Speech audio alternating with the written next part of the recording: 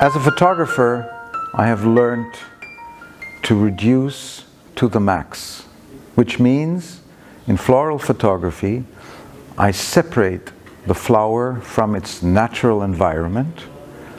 I set it on its own majestic stage, which gives it that very certain appealing and approach. So I give it a backdrop that is neutral, so it's either a gray or it has this like a cloudy backdrop, but it's neutral, it's black and white. And the only color we have is the flower itself. What most people forget is that flowers are living creatures, just as we humans are. It is essential and very important to create awareness for these topics because, as we all know, our natural environment is dying at a horrendous pace. There are two main scientists in the world, Professore Mancuso from Florence, Italy, and Professor Shamowitz, who teaches in Harvard and in Tel Aviv. Both have experimented, explored separately, and have both come to the same conclusion. Plants have up to 15 senses. Human beings, by the way, only have 5. Plants can communicate, just like we can. But their way of communication goes much deeper than we ever expected. As a photographer and an artist, I want to underline that point because most people have a complete wrong view of what plants really are. So, as an artist, again, I have the possibility, through my ability, of creating awareness in a fantastic, sophisticated way, through detail, through the beauty that I expose in my images, to create this awareness and respect that we should have towards plants. I grew up in one of the most beautiful countries in Asia. I grew up in an environment of over 7,000 islands. Many islands were jungles, lush, wide, big, saturated jungles, full of orchids, wild orchids, different plants. I was inspired in my youth because my parents took me into the jungles. We went inside, we cut some plants, we brought them back home, we planted them in our garden. My mother used to collect orchids. So we had, in the big mango trees we had orchids hanging from them. My father helped me build a tree house in one of the mango trees that I, well, more or less stayed overnight. Long times of my time I spent in nature. Many, many years ago, after coming back to Europe and traveling back to the Philippines, most of this fantastic environment was gone. It was burnt, it was logged off, it was cut, it was diminished. I was shocked. That is the time that I started thinking of, I have to do something about that. We have to stop killing ourselves and killing our plants and our environment and everything that surrounds us and nourishes us with food, with air to breathe, with all these factors that are so vital and important but we never really care about.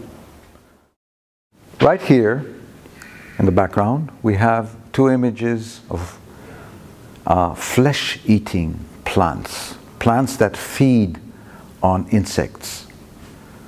Both plants are endangered species, so it is just a matter of time that they will die unless mankind finally finds a solution to stop what they are doing, to reduce their CO2 Ausstoß, weiß ich jetzt nicht auf Englisch.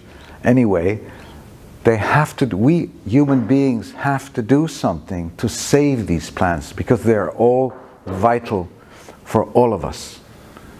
Many plants that seem to be like poisonous or unattractive are vital, very important for us, because they feed us, they give us medicine, they give us the air to breathe, they give us beauty, they give us respect, if we respect them likewise, and give them a chance of life.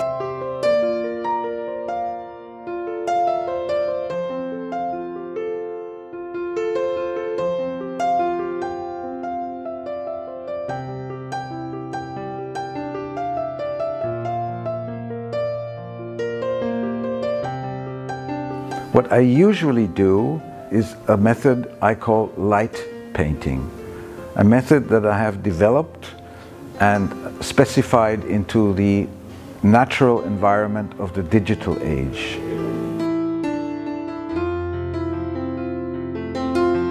What I do is I start painting with light.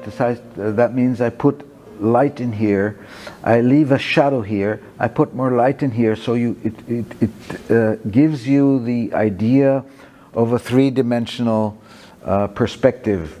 So I had to enlarge it very much in the post-production. This image, by the way, I shot with 100 million pixels, which gives me a lot more depth and a lot more possibilities of going into detail, which when you have a camera with less resolution, I usually work with 40 or 50 million pixels, you have a lot more possibilities and more, like I said, more depth. So you can leave some areas really dark, or they are really dark, and with light painting I can bring them back because it's in there.